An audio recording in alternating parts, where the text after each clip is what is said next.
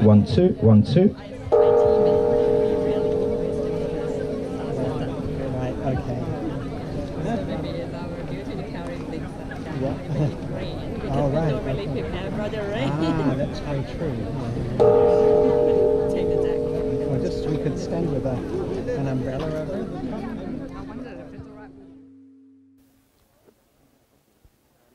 So, just like to welcome everybody again to the second stage of our Stupa dedication ceremony. As you're all aware, the sky is above us. So I quite like the air of tension, actually, like we have the mural veiled and the Buddha veiled. There's an air of mystery there. So what the weather is going to do is part of that. So I think we'll just begin with our program. Just like to again welcome and express my appreciation to all of the monks here, Mahateras, the abbots of all the different monasteries. It really is a very joyful thing for me to have the Sangha gathered here, and to all of you come to join us on this occasion. So the first, I'd like to invite Simon Fern, who's the Vice President of the Wellington Theravada Buddhist Association, and has been, I think he's the longest standing committee member. He was here when Lumpur Tiradhammo was here, so it's provided that continuity, which for me, coming in as the abbot, I so much appreciated having Simon to offer his perspective from those earlier times. Simon is also our stonemason, so all of this stonework that you can see here is his work. He has a partner, Gavin, who's unfortunately not here, but it really has set the tone and the character of this development, both in terms of the entrance forecourt and this new area here. So without further ado, I think that's my cue to invite Simon to come and say a few words.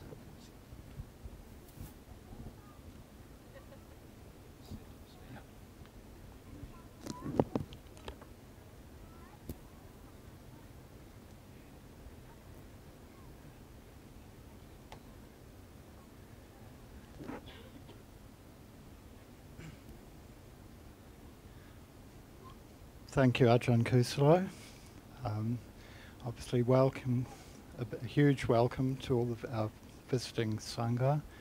It's a great honour and privilege to have you here. And welcome to everyone who's come today, who's made the effort. It's fantastic to see so many friendly and well-known faces from a long time. I've known you all, and it's been a huge project, really. It's been 2 years on this particular phase.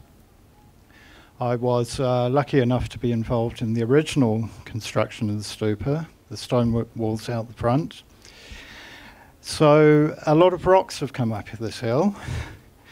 I would estimate every rock that you see has been handled at least 4 or 5 times. Beginning picking it at the quarry, each stone is individually picked and then loaded onto a truck and delivered here. And from the car park down below, each stone is then put into a trailer and brought up the hill on the quad bike, and then taken out of the trailer, carried onto site, and laid on the ground, and then eventually used in the wall. So each stone has probably been handled about 5 or 6 times before it gets put in the wall, maybe more. So that's not me on my own, that's been my partner, Gavin, who worked here, and many other people who offered help. And of course, Ajahn Kuslo, who's been driving the rock up the hill on the quad bike, without whom none of this would be possible. So this latest phase of the stupa, it's been a real privilege to work on this. It's taken a lot of thought to get to this point in time. There's been a lot of consultation, back and forth with design work, and then when we started construction we found another number of problems, as you usually do, and we would always work together cooperatively to overcome this. And I think there's been a lot of hard work by a lot of people. I'm really grateful to everyone who's helped. So many people have helped up here. It's impossible to name everyone. And then when you think back over the years, how many people have been involved in the work here, it's quite phenomenal, really. And it's really inspiring that so many people would give their time and effort and care to put into this place. I mean, not just here at the stupa, throughout the monastery. I think you can feel that. But let's just say the stupa has been a focal point for the community for a good long time now. And working up here, I see the people that come up here every day just to practice, just to visit. A lot of people come up and circumambulate and make offerings. They might do a bit of chanting or a bit of meditation. Or they might just come up and enjoy the peace, because usually you come up here, there's no one else here, just the birds and the trees. And it's a beautiful spot, it really is. So I think the work that we've done now, the work that we've done now, I really hope that this has enhanced this place for years to come. Our intention with the stonework is to create the sense of a piece of bedrock that the stupa sits upon. So it's kind of like, it's a very earthy element, and it's been, as I say, a real privilege to be involved in that. And, you know, I know personally I've had some, I've often come up here when I've been here on retreat and had some very lovely meditation sessions just by myself at night time, in the daytime, and I found it a very inspiring spot. And I hope that all the work here going forward into the future is inspiring to many other people as well. I would just like to thank a couple of people. It's impossible to thank everyone. I'd like to thank our architect, Hugh Tennant, without whom none of this concept, as you see it, would exist. And he's been involved throughout, and we're really grateful to him for his input. I'd just like to remember my work colleague, Leon Keel, who passed away 10 years ago. And he was involved here in the early days. We did all this, the initial work together. Leon loved this place, and I know that if he could see it now, he would be very, very happy and very proud of everything, how it has come together. And of course, last but very much not least, Ajahn Kuslo, thank you so much for all your efforts.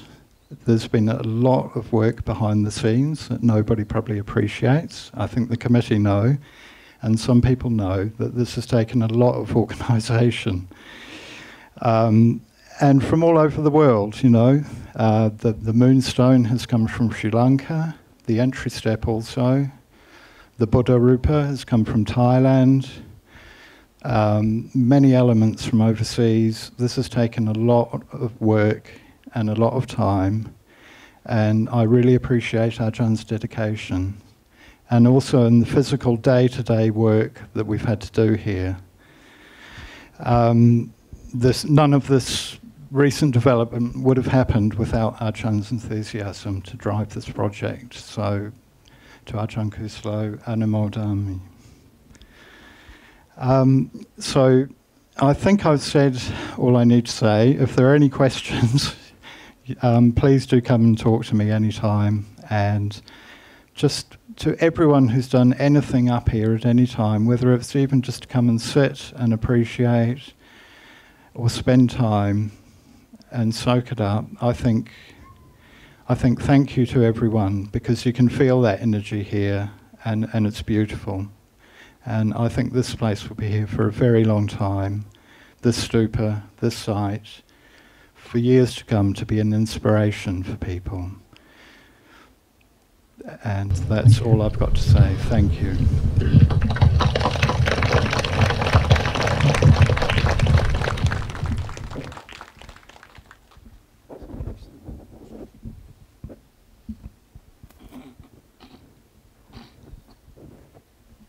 So thank you, Simon. It's I think part of Luang Por Chah's teaching, or the way that he developed the community, a lot of it was through work. I hear these stories, and I actually have personal experience of being at Wapananachat, pulling water out of the well and hauling tin buckets to the kutis. I mean, that doesn't happen now, I don't think. But there was something, I mean, the efficiency, the practicality of it, one could question. But certainly on the level of the heart, on the level of community, a very, very important aspect of our life. So the stupa, you think, well, what does it do? What's its practical function? You can't go inside it. It just sits there. So traditionally, it's a memorial. In the time of the Buddha, they cremate the body and pile up a mound of earth. That was the tradition. And over the years, with engineering, architectural changes in regards to different cultures, the stupas have grown. The styles have changed. They've generally gotten bigger. And this one, as many of you know, is a copy of Shwedagon in Myanmar. A much scaled down version, but you also probably noticed the difference in colour scheme, how it used to be some months ago. We used to have half white, half gold. We've gone with the full gold look now. So the stupa itself has been here about 20 years. Bit of a history, as with so many projects, getting it going, but ultimately Dennis Wintain and his family got that organised, had craftsmen come in from Myanmar to build this. I wasn't here at that time, but certainly delighted to experience the result. So our community is a very multicultural one. I mean, you can just look around now and just how many nationalities can you count? Certainly all of the Southeast Asian communities, Burmese, Thai, Lao, Cambodian, Sri Lankan, Malaysian. I'm just So one of the concept developments here was to represent that cultural diversity. So the entrance on the east side has this very beautiful curved entry step, and then the moonstone at the base of the stairs, both from Sri Lanka. I'm fine.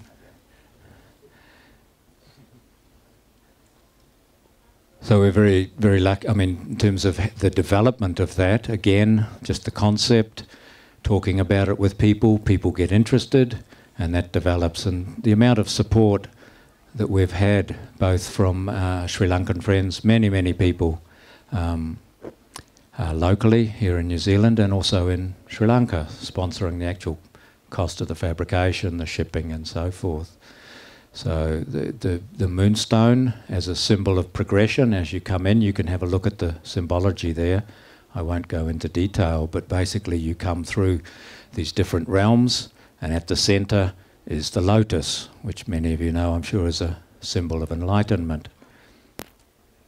So progressing into the stupa as a symbol, a memorial of the Buddha, and then the development on the west side, the sunset side. We have the Parinibbana Buddha, this beautiful reclining image from Thailand. Also behind the curtains at the back, the idea was to have a terracotta mural representing part Thai, part Kiwi. You'll get to see that. Unfortunately, it's not here. Just weren't able to get that organised in time, but we have a representation of that done by Bruce. So a lot of people contributing towards both the manufacture, the shipping, and the cost of the moonstones, the Sri Lankan element, likewise with this west side with the Thai. And not limited to nationality. So many people have been incredibly generous. I mean, Simon talked about the actual work involved, but that energy of support and enthusiasm for the project in principle as a whole has been very heartwarming to see that. And it will be a testimony. There's I think about 8 cubic metres of concrete in this a massive foundation. It'll be there for millennia, I should think. Who knows? I'd like to thank the community as a whole. That's all of you who come here and support this place. The committee, who have been very patient with my prevarications around the vision.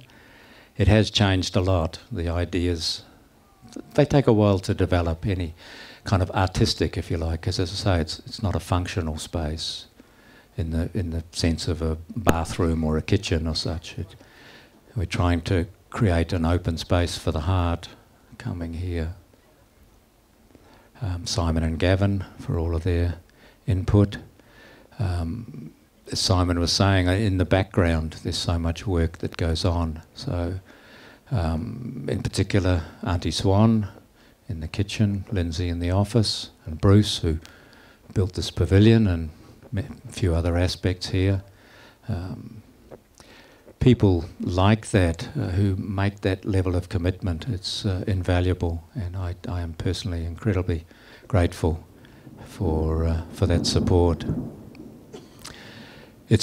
Simon's, it's impossible to name everybody who has been involved, both in the life of the monastery and in the development of this project, but our gathering today, a very lovely, hearty, warm feeling to it. I'm very conscious of the weather. Umbrellas being shuffled around.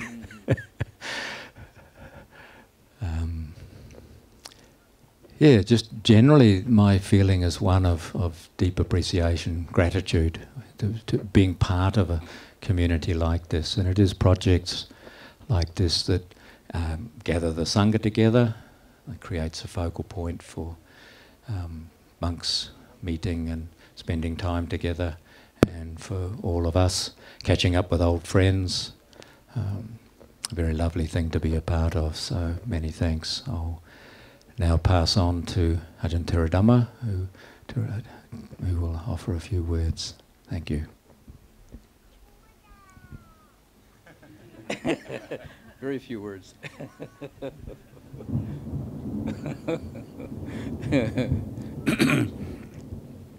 So most Ajahn Kusalo and Simon have talked about the practical aspects of this particular project.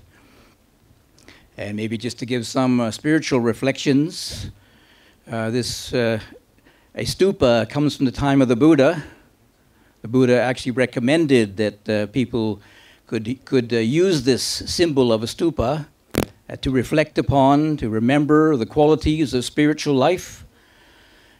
Practically, it was a symbol where the relics of the Buddha, the historical Buddha, he had a human body, just like all of us, for 80 years, but also he succumbed to the law of impermanence, universal law of impermanence. Even the Buddha passed away.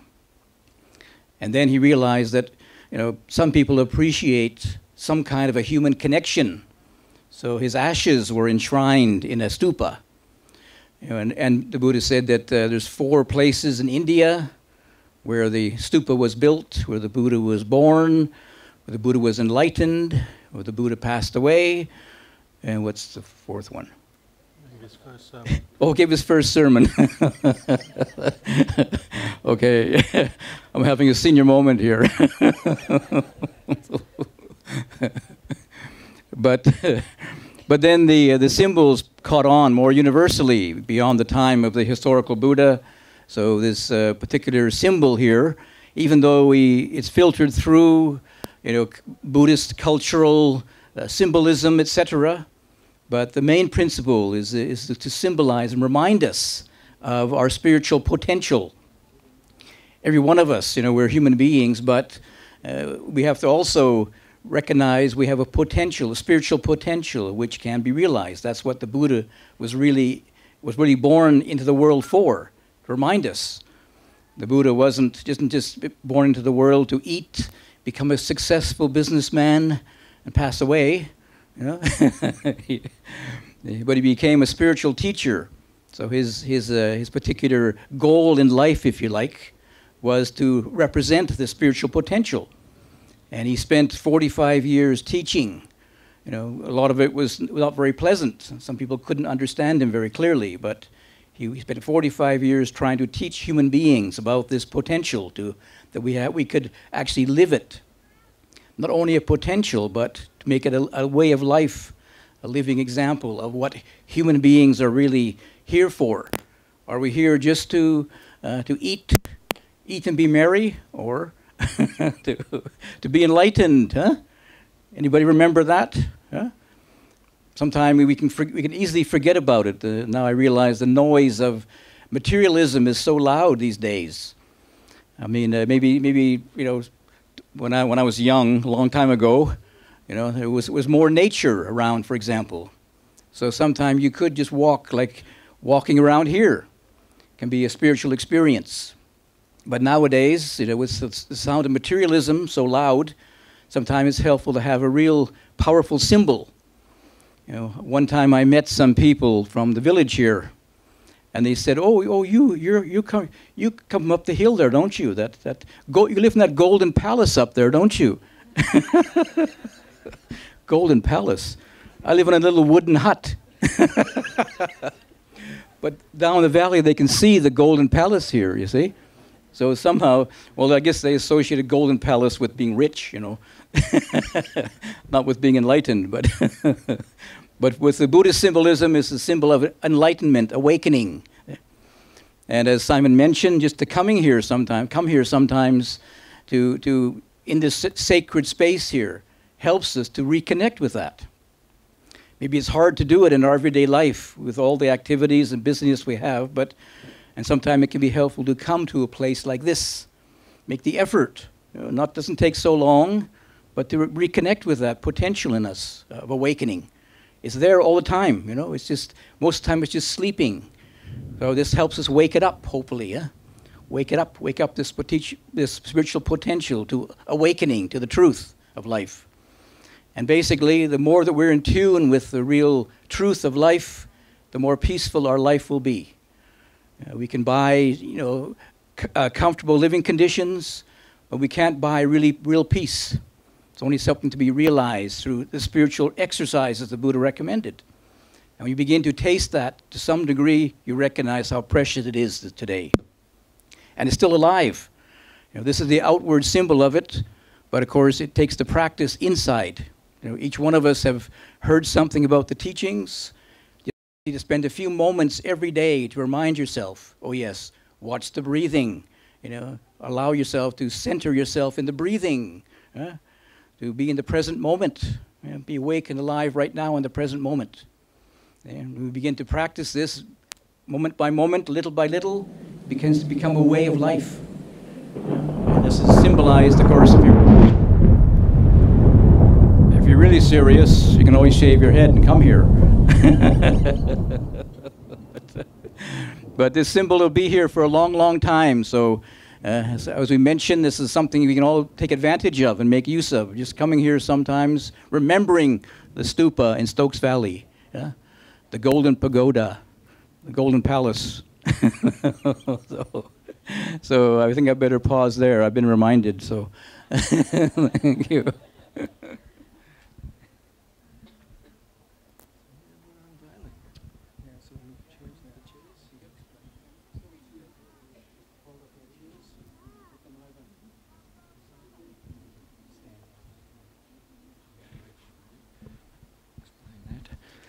So now we'll move towards the unveiling of these two lovely items. A little bit of choreography required. We'll get the both sides. Yeah, both sides is fine. Either or, just to sort of get them out of the way.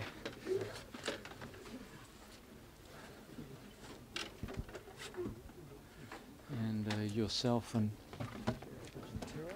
So there's a string here. In theory, if you want to just pull on that at the other side, it should. No, that's fine. Okay, so this first, as I say, the actual mural itself didn't arrive, but we have this symbolic unveiling. Here we go. Do do do do do do do.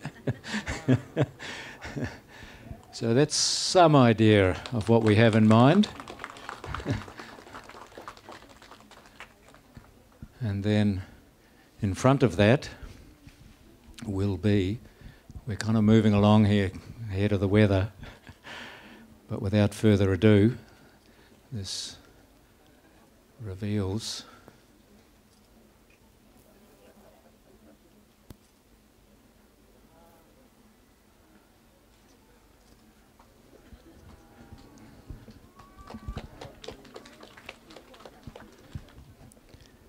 so all of these things, this took us nearly a whole day just to get it from here over to there.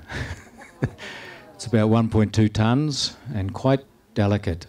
I mean, really quite beautiful. So yeah, if you want to get the tray, if you stand over there, where's Ajahn Tera? No, maybe this way. If you want to go over here. So we have a tray of various relics, amulets, religious artifacts, sacred objects. There's some different ways we can talk about that. So these have been collected partly by myself over several years.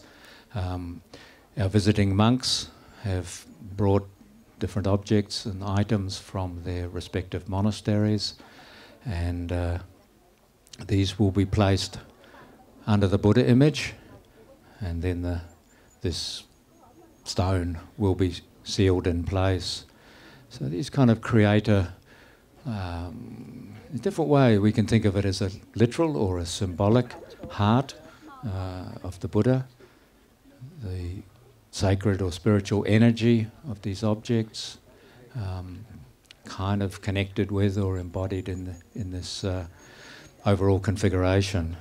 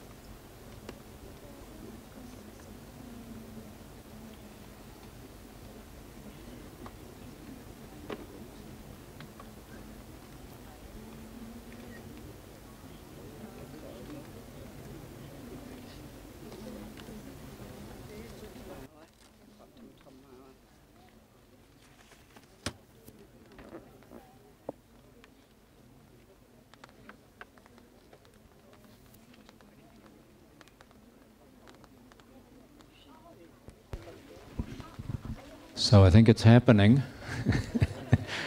As the last of the relics and various objects get put, the Sangha can chant the Jayanto, these verses of victory of the Buddha, and yep.